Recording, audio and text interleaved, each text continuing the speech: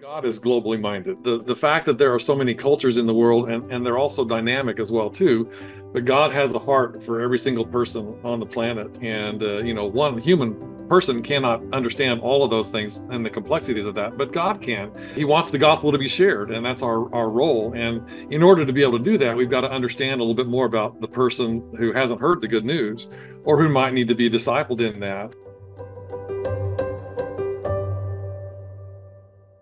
Well, I'm really happy to have as a guest on ODBU Conversations, Dr. Brent Burdick, who is a friend and a colleague in ministry, and now has been working with us on one course at ODBU, but it's actually part of something quite big that Brent's been doing with the Lausanne Global Classroom. So, Brent, can you tell us a little bit about your background and how you came to be a theological educator and someone working in the Lausanne Global Classroom? Tell us what that is, too. Yeah, absolutely. So my wife and I served for 20 years in the Philippines as missionaries, doing church planting and leadership training, and worked at a Bible college and was pastor of a church. And then we equipped Filipino leaders and put them in those roles. And then we came back to the U.S. about 13 years ago as our kids started transitioning into their adult lives here, and felt the Lord lead us into new. And so I got connected when we got to Charlotte with Gordon Conwell Theological Seminary and became an adjunct professor of missions there. And then also through Gordon Conwell, got connected into Leighton Ford, met Leighton Ford, and he invited me to become a part of the Global Classroom or the Lausanne movement. And in the Lausanne movement, they wanted me to do the Global Classroom, which is an introduction to the global church about issues that are impacting the global evangelization, whether positively or negatively. And so as a church is aware of these kinds of issues, that the Lausanne network brings the Lausanne movement brings networks and people around to talk about those issues, to theologize, to compare notes on what's happening in those issues that are impacting the global church. And so that's what the Global Classroom does is we produce a video episode where we interview people in those issues about what's happening and why this issue is important to the global church and how we can best introduce them to get churches engaged and being aware of this issue that's really so important in this day and age for global evangelization. Yeah, so Brent, I just got an email today, another update from the Lausanne Global Classroom about a course in church planting, for example. And you have, it looks like probably 10 different people from around the world that you interviewed that, and these are freely available on YouTube and other sites and sources.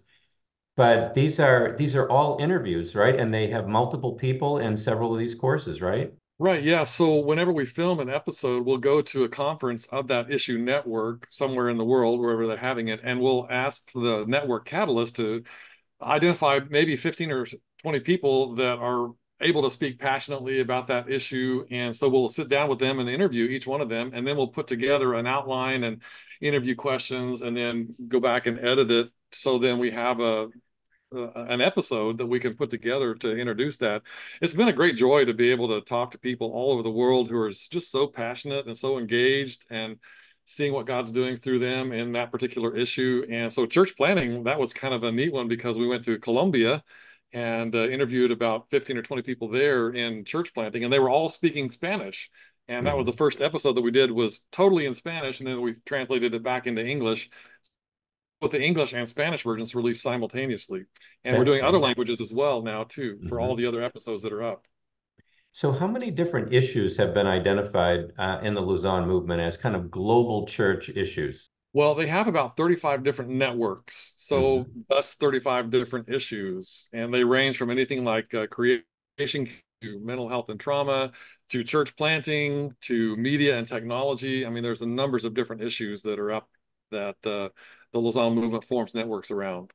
Well, that's great. We'll provide links in the video to make sure that people are able to check this out. The Lausanne movement is the preferred way of when people talk about Lausanne, they're talking about something which did have an international meeting in Lausanne, Switzerland, but it meets maybe every 10, 15 years, and we're getting ready for one actually in September 2024, right? This year, you and I will be there and we'll be able to share about the course that you did with ODBU, the video interviews that you do, how do they become the base for a course? Because we're hoping that a lot of people will be interested in this course and that we might do more.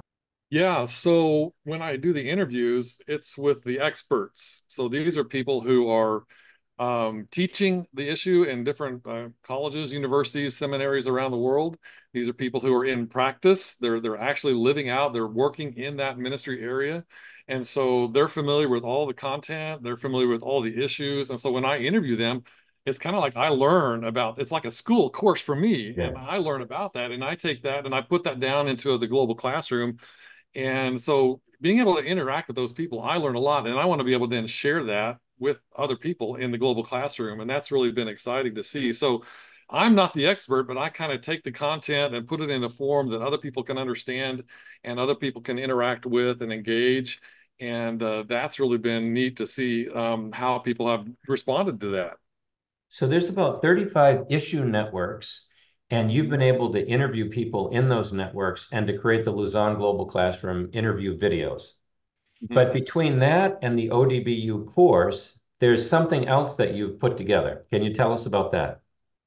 Well, we have what's called a user guide that takes the content and then we break it down and we bring resources to bear. We introduce people to that in a written form, and also we have like small group guides that people can use to ask questions after they watch the video.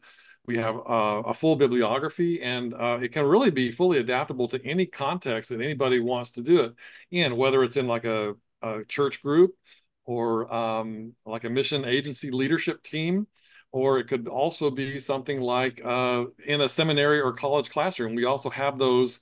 Wrote up theological syllabuses for those academic syllabuses for either a unit within a missions type course Mhm. or as a full semester directed study type course. And then you also wrote a book. How does the book relate to these issues? Yeah, I wrote a book. Well, so as I was going through, doing all these interviews and producing the global classroom, I began to realize, this is the global classroom is great, want to do that, but to put it in book form and to bring all these issues together, kind of as like a handbook for these gospel issues for the global church. That's the title of the book that I wrote. And so I just basically started with 8 of the issues and wrote a chapter on each issue to introduce them and kind of wrote it from my own perspective and my own experience and with that particular issue. So, for instance, on the arts, I shared about my experience as a music major in college and how music can really impact people and inspire people, and how that impacts should it be able to impact worship? And it's much more than that, obviously, and much more complex. But from my personal experience, I share that. And so I just realized that I was doing this. I'm kind of about the only person in the world who could write a book like this because, I don't know that anybody else has had an opportunity like the Lord has presented to me to be able to bring all these issues together and put them on paper and share them with the world in a way that people can interact with them and then do something about it for their church or in their context. Well, Brent, we have an ODBU, we find that there are a lot of topics where people have access to videos online, and they also have access to books. But a lot of times ODBU presents a platform where we can bundle things together in a learning journey. And I wonder if you could talk a little bit about the course that you have built with us at ODBU, the subject matter, and how that relates to your book and to the Lausanne Global Classroom. Yeah, so the issue that we started with for the ODBU was the mental health and trauma. And so mental health and trauma is a real important issue. You hear about it a lot in the news today.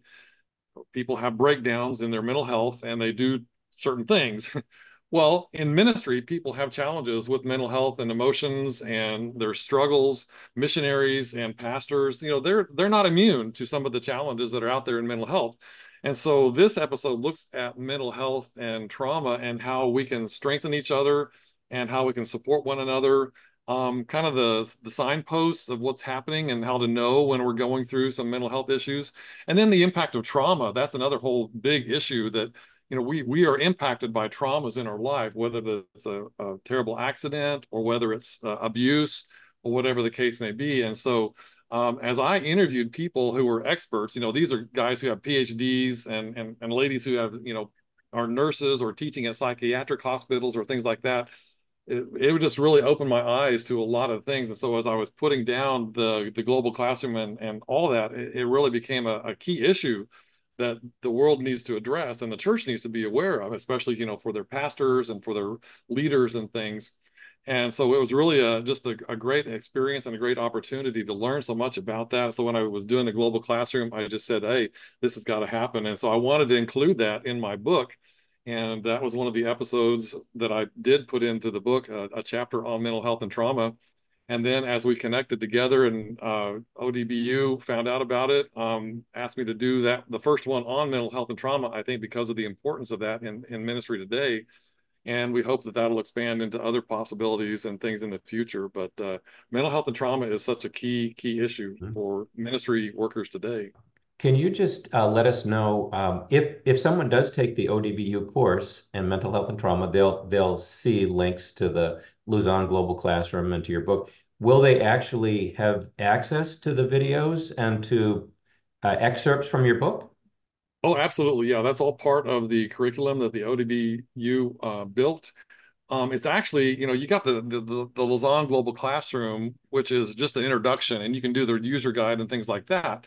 But the ODBU course is much more in depth, and Great. it's much more resourced and nuanced, and a lot more interaction and a lot more guided study and a lot more guided activities that are really great learning activities. I was so impressed with the ODBU staff that helped build the course as we did that. It was really excellent. So I think it takes it a step beyond the global classroom and Mhm. really allows a person to go down deep levels into the topic issue.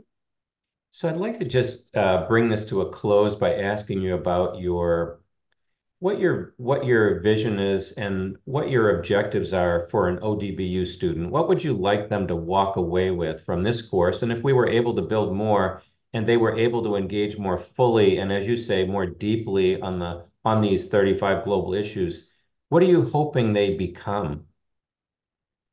Well, on several levels, probably the most surface level is, what a person who might take an ODBU course would be this, how to engage their church in that and how to help people in their church become aware of that and what they as a church, their community, their Christian community is going to do about that. And so all those resources are there, those questions that they might want to ask their leaders in their church, that would be the first level.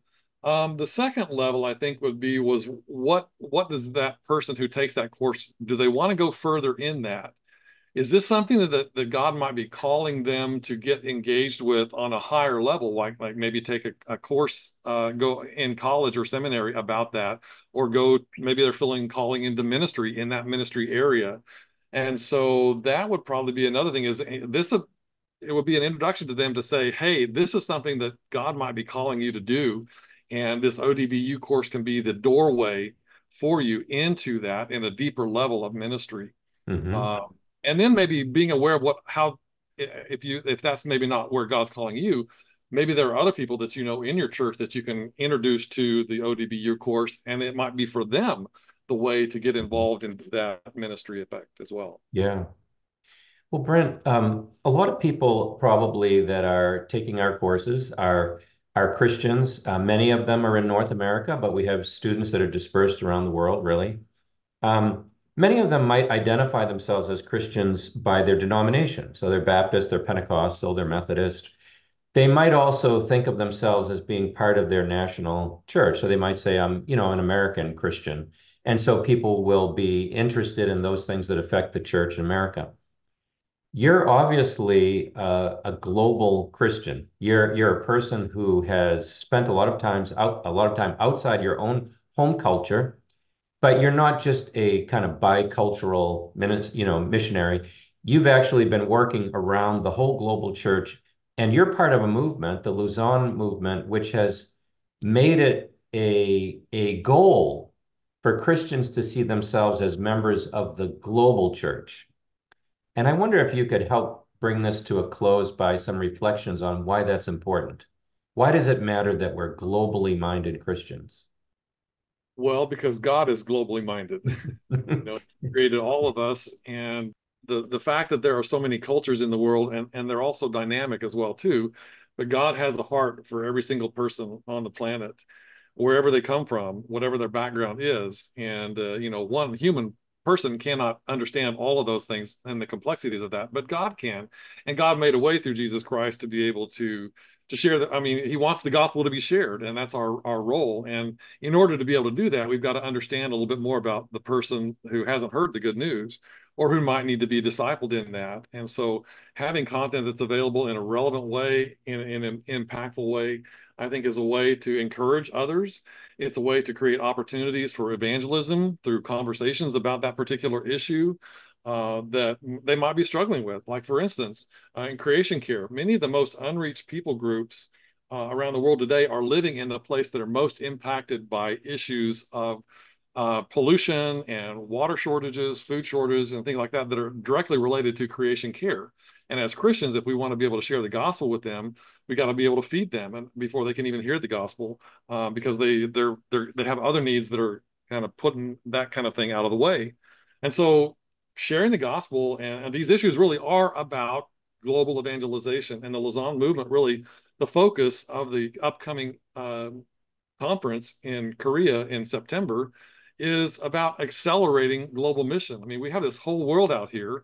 We've got all this technology and all these resources, and the global church is really growing, but we need to accelerate that. And Matthew 24 talks about, and the gospel of this kingdom will be preached to all nations, and then the end will come. And so our task is to share the gospel to all nations and to be engaged in that and creating excellent content and empowering Christians and helping people to be more effective and impactful where they are in their context and around the world is what will really help to accelerate the proclamation of the gospel. And hopefully Jesus will come back soon because of that. Mhm. Well, it's a great way to conclude our time together. So you sort of turn this into a missions conference and a mission appeal. Um, I wonder if you might just say something from your own experience, not only individually as a person, but also as you've witnessed people who get engaged in the Great Commission. I think about Jonah 4. God sent Jonah out, and Jonah was a reluctant missionary, but he eventually was a successful one. But then God really got a hold of his heart in the last chapter of Jonah. And I wonder if you might say anything about what getting involved in the global church as a global Christian, if our identity becomes more global and our heart becomes more global, do you have anything to say to people about what to expect God to do inside of us and not just through us? When you take risks, when you experience change for the sake of the gospel, when you go to a new place, or you meet another person of another culture, or when you try to learn another language, or when you just try to learn to see something from somebody else's point of view, God does something in you. And when you're willing to step across a boundary and share the love of Jesus, um, that does something for that other person because the Holy Spirit's at work. But it also does something in you. It changes you. And my wife and I always say that, right now, because of living 20 years in the Philippines, we see the world through a lot of times through Filipino eyes in many respects. And the experiences that we had and the people that we met that we're still in contact with, not only in the Philippines, but now all around the world, that makes us a better person. It makes me a better Christian. It makes me love the Lord more because we see these people who we come face to face with in their realities, and we just love them. I'll just share one thing. I have my editor for the Global Classroom lives in Pakistan. I've only met him one time, but he's a persecuted believer, and he and his family are doing their best to serve the Lord in a very, very, very difficult context. And knowing him and meeting him and just being able to pray for him and to work together with him is one of the greatest experiences I've had in my life. Um, Even with the Philippines there, but it's just really amazing. And when you say yes to God, God brings people in across your path. God teaches you new things. And when you open yourself up to him, I mean, you'll never regret it. It's the greatest journey. You have great experiences, and sometimes it's a challenge for sure, Mm. but you never really waste anything that God does, and He Mhm. does things in you that you never thought possible. Yeah. Well, it's always refreshing to hear different people reflect on that because it seems like when God puts you on mission, He's also on mission inside of us. The other thing that it strikes me is that we often start our engagement in the world with using us and them. It's sort of like, what is it that we do for others? And there comes a point when we kind of transition into a single we. There's just one global church, and we're all reaching out to each other across these lines. We're all teaching each other. We're all learning. We all have different resources and assets. We also have different liabilities and shortcomings. And I think part of what you're inviting people into is sort of that Revelation 7 picture that we're all supposed to be moving toward when every tribe, tongue, language, and nation is together and it's sort of one choir. And I sense that that's also one of the outcomes of us on this journey with you. And I look forward to having feedback from students on the course and having more conversations with you. Thanks for doing this. I know a lot of times you've been a one-man shop. You've done the video recording, the video editing, you've done the interviewing, you've done the write-ups, and I just want to encourage you for all the work you've done and trust that we'll have tens of thousands of students that will benefit from it. Thank Well, you. I hope. Thanks for the time, Tim. And I just hope that the Global Classroom and the ODBU courses will be something that people can use to make a difference in the world for Christ. But it'll also do something within them. It'll encourage and strengthen them to be stronger in the Lord, and they'll sense God really working and moving, and they'll be able to join Him where He's working all around the world and bringing people to Himself. Yeah. Well, that's great. Thank you for your time, Brent. All right. Thank you, Tim. Great to see you today. Thanks.